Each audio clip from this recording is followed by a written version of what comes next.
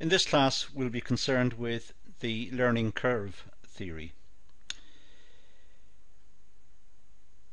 Theodore Paul Wright developed the learning curve theory. Wright's theory was developed from his research of the aircraft industry and labour productivity, where he implied that it is possible to predict labour time when producing planes in the future. So it was a detailed study of the aircraft industry, and he tried to work out if it's possible to predict the production time for aircraft in the future. So looking at their experiences, current experiences of manufacturing aircraft, and perhaps past experiences, and an element of learning by doing.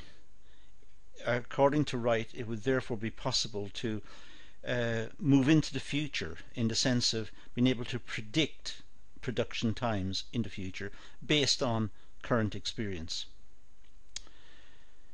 Wright suggested that the time it takes to produce a product reduces by the quantity produced. Now, if we can just stop with that sentence for a moment. In a sense, this is not revolutionary. This is not completely radical thinking. Adam Smith, in The Wealth of Nations in 1776, in his book The Wealth of Nations, Smith talked about the division of labour and the productivity gains that were to be had from dividing work up into small units, small tasks, and then operators performing small tasks would learn by doing. They would gain a skill in doing that particular task, and they would become more adept at producing the product, so that output per worker would increase dramatically by dividing the work process up into small tasks and allocating it to different workers. Well, what Wright's suggesting here is that the product cost and the time it takes to produce a product should diminish with the quantity produced. So there is, in a sense, a learning by doing aspect to this one as well. It's very similar to what Smith was suggesting way back in 1776 in The Wealth of Nations.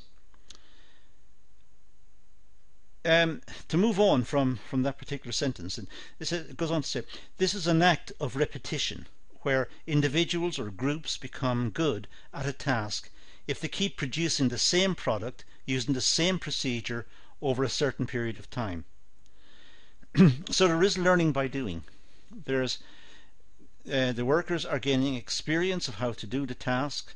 They're becoming more efficient at producing the tasks. They're more familiar with the task, and they become more adept, as I said earlier, at doing the task. So productivity should improve. They're learning from their experience. The learning curve is a natural human process. We learn from errors. We search for techniques and technologies that help us become more efficient. This is what we've done since we lived in caves. We're always looking out for better ways of living, better ways of acquiring food and shelter, and we've done it really from very primitive times right up to now. We're still looking for better ways to perform tasks, more efficient ways of living, more efficient ways of working. So it's not a new thing to the human condition. This is something that we do, and we seem to do automatically. And when we make mistakes, we learn from the mistake. We understand what we've done wrong, why the mistake occurred, and the next time we try to avoid it because we know the error will arise again. So what's the point? We may as well do it correctly. So we learn from our experiences. All the time we're learning by doing. The learning curve is not a means of reducing costs, but it allows us to become more efficient in the future. So it doesn't reduce current costs, but it allows us to become more efficient in the future, and thereby we become more skillful, more productive in the future, and that will have an impact on costs. So it's when we move into the future that we benefit from our current learning. But our current learning has benefited from our previous learning, going right the way back. So the more we perform a task, the more skilled we become at performing it in the future. And the learning curve would look something like this. The number of repetitions for a given task. The more we do it, then the time taken per repetition, well, you can see the time taken per the time taken per repetition falls as we do more and more repetitions. But you'll see that the curve tends to flatten out over towards the right hand side. And the reason is, it'll still take us some time to perform the task. Even though we become super efficient, it'll still take time. And there will be a point at which there are no more efficiencies to be had. We have become as efficient as is possible, at which point costs will be fixed. So we can imagine the time to produce the task falling, because we learn from our errors, we learn from doing, we gain the experience of working it, so the time is falling, we're becoming more productive. But it starts to flatten out as the number of repetitions increases. Now, the advantages and disadvantages of the learning curve. Well, first are the advantages. The model is useful in distinguishing between dedicated employees and ones that show a lack of interest in the task being carried out. Quite simply, when people are set tasks and one person starts to become more and more efficient at producing the task, they're learning by doing, they're paying attention, they're learning from the mistakes, they're avoiding the mistakes in the future, they're finding more productive ways of carrying out the task. In other words, that person is engaged in the task, that person is dedicated, that person is interested, that person wants to succeed. A person who's not making progress, who's still taking the same time to produce the items, who's making the same mistakes over and over, is not one who's paying attention or dedicated to trying to improve. So this is a way in which employees can be, in a sense, graded for their interest. They're able to look at the employees and say which ones are making mistakes, which ones have become more efficient, which ones have not, and in this way there's an insight into the employee motivation, the employee dedication. It's a process of filtering out the weaker candidates.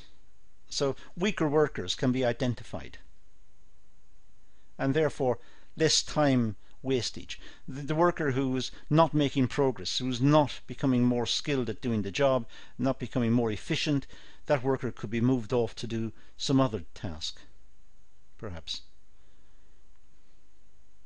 There's also a consideration of employee level of satisfaction. The more challenging a task, the higher the level of satisfaction. As humans, we like a challenge. We like to have a task that challenges us, and we have to think about it, and we have to figure out how to do it. And when we've done a good job, we're rewarded by praise. The manager thanks us and says, "A job well done." We like this. This is part of the human condition. So we like challenging tasks, but they can't be so challenging that we can't do them. They have to be possible. We have to be able to complete the task, but challenging nonetheless. When there's a constant repetition of a difficult task, there's also a greater sense of satisfaction and accomplishment. When the task is difficult, but we've encountered the task many times, and we've learned from our mistakes, and we've We know how to get organized. It's a complex task, but now we're able to perform it fast, efficiently, productively. This could actually lead to status within the working environment. People admire the dexterity with which we go about the task. It's a complex task, but we're able to do it fast, and it works. It's good quality. So we like to be able to, in a sense, show off what we've achieved. The disadvantages. Well, there's also a cost factor to take into account. The more repetition activities that take place, the more cost is incurred to the organizations. Repetition means breaking the task up into many single tasks.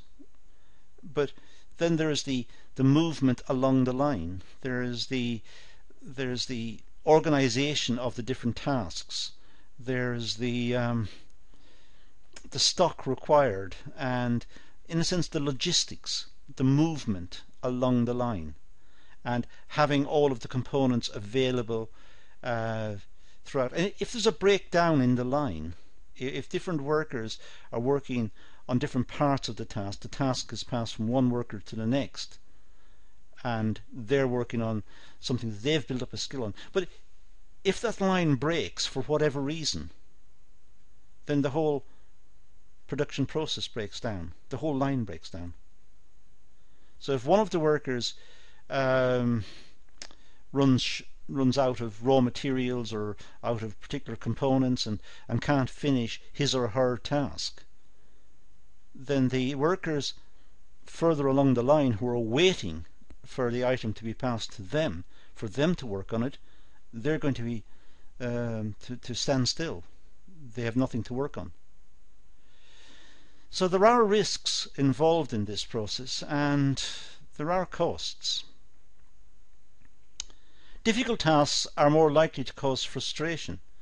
Learning new tasks requires time and careful attention. However, mistakes are common.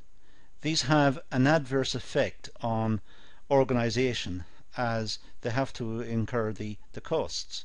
So difficult tasks can lead to frustration. Difficult tasks can lead to employees getting annoyed with the task. They find it difficult to put it all together, or it might require particular dexterity, and it may take time to develop that. And when new tasks are introduced, it takes time to learn those. It takes time for the employees to focus and completely assimilate what is required within that task. And with complicated tasks or difficult tasks, or with new tasks, mistakes can happen, and that can add to the frustration and the annoyance of the employee. And it will also have, of course, a bad effect on the organization, since it will increase the costs. The learning curve theory is a useful guide for organizations. They can use the theory to predict retention rate and task efficiency. We expect workers to become more efficient over time. They become more skilled at performing the task. They become more efficient. They in the sense that the time they spend on the task is reduced. They're able to perform more tasks in a given time period. But we have to take into account other issues. If the employee is doing the same task repetitively, day in, day out, they may become bored. It may be seen as dehumanizing. So we need job enlargement as well to keep us interested. Not just performing one task because we're efficient at producing that task, producing the one task over and over. That is not seen as conducive to a good working life. The theory can be used in all organizations and relevant training courses. It's possible for us to acquire skills by performing a particular task over and over. So we acquire a particular skill. That's how we learned at our first school. We learned to write by repetitively making letters using a pen and paper and writing it down over and over. And when we'd mastered it, we were praised by the teacher. So we had a reward. But as I said, if we are performing the same task day in, day out, having acquired the skill to complete the task, it can become very boring. We, as individuals, we receive new information, we learn from errors, and we rectify the errors, and therefore this helps us to be better at the task. So as individuals, this is part of the human condition. We do look for new information, we look for new ways of working, we look for new ideas.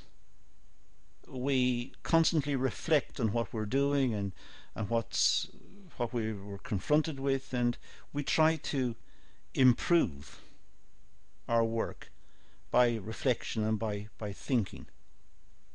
And we learn from our mistakes. If we're careful, we understand what happened, why the outcome was not good. So the next time we approach the same task, we make alterations to avoid the errors. So this introduces us to the concept of the learning curve. And that's all I'm going to do in this session. So let's leave it at that and say thank you for watching.